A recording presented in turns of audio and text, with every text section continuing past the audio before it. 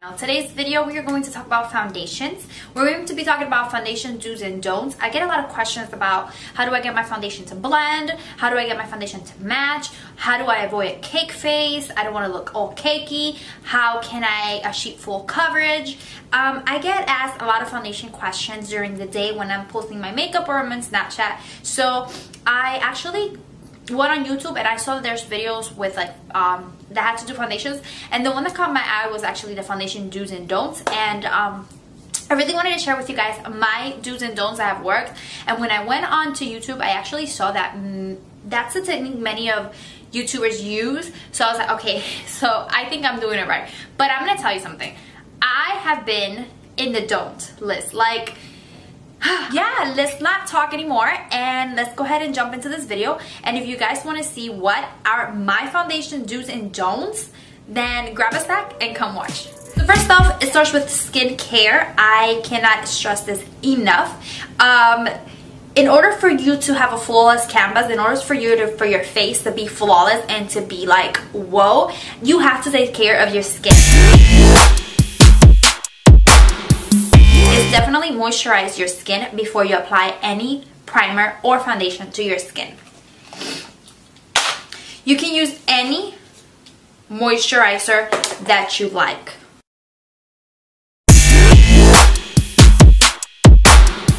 Then the other foundation do is definitely use a primer. You definitely want to use any primer that works for you. If you have enlarged pores, I recommend using something that is going to reduce or blur out your pores, because the foundation will tend to sit inside your pores and that's not gonna look pretty. Don't ever skip primer, girls. Do not ever skip primer. I used to do that. I'm not gonna lie. I used to jump into foundation and I used to see how I was like, ugh, I don't like it. And this is a primer do. And then you're going to dab it where you have like enlarged pores. And once you have it on, all you're going to do is sort of push it into your skin. Definitely let it sit in for about a minute, 60 seconds, to be able to absorb in the skin before you apply foundation. This is a primer don't. Do not apply primer as you wear your moisturizer.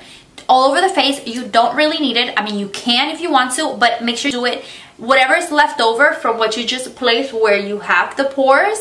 Alright, so moving on to foundation. This is a foundation don't that we do most of the time. Is our shade.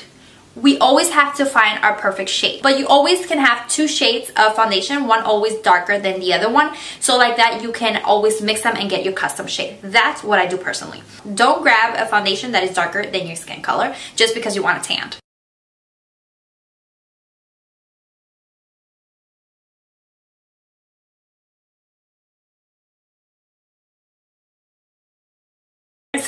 Or don't ever grab a foundation that is lighter than your skin.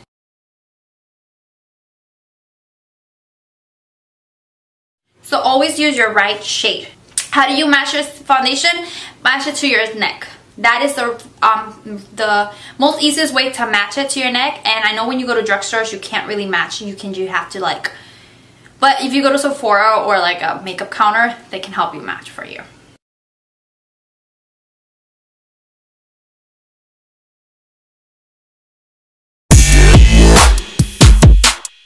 Which that leads me to my next step, which is blend.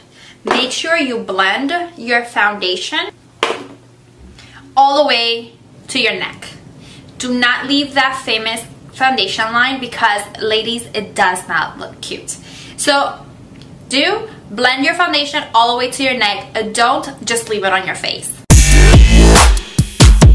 Use the tool that best works for you. You don't have to use a beauty blender because everybody uses a beauty blender. You don't have to use a foundation brush because everybody uses a foundation brush. You use the tool that best works for you. Try them out and see what is the best finish that you like. And always, always use clean tools. Never use a dirty tool because you're just attracting bacteria and you're definitely going to break out a lot easier. So you always use a clean tool instead of a dirty tool. Today I'm going to use a dirty tool. It's just dirty from yesterday, you know, it's not that bad. is always make sure you start with a little bit of foundation and work your way up to the coverage. Another foundation do is definitely you want to stipple or dab the foundation onto your skin. You definitely don't want to rub the foundation all over your skin because one, that's definitely going to leave it streaky, and two, you're definitely going to harsh your face. I did it doing this video. Don't go hammer on your foundation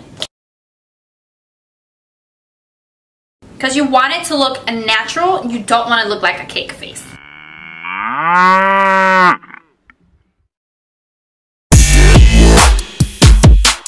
Always set your foundation with either a translucent powder or a regular powder. Since I've been using the translucent powder to set my foundation, I see that it looks more flawless and definitely sets my foundation and it doesn't move any day. I like to use a translucent powder.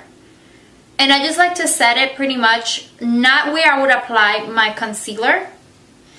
Unless you're applying the concealer first. You can always apply concealer first and then always just set everything together. Alright ladies, so this is what you should be finished with. Something that it looks very natural, something that matches your whole body. If you still see that it doesn't really match, your face a little bit lighter than your neck or your body, you can always warm up your face wearing bronzer. So I already have my concealer on and I already set my concealer and I already set my foundation, and I just wanted to let you guys see what it looks to be able to apply, what it looks like when you apply the right steps of foundation. This is what you end up, this is what you finish with, pretty much a flawless canvas where you can continue to draw on your makeup, you contour, your blush, your highlight, do your eyes, and slay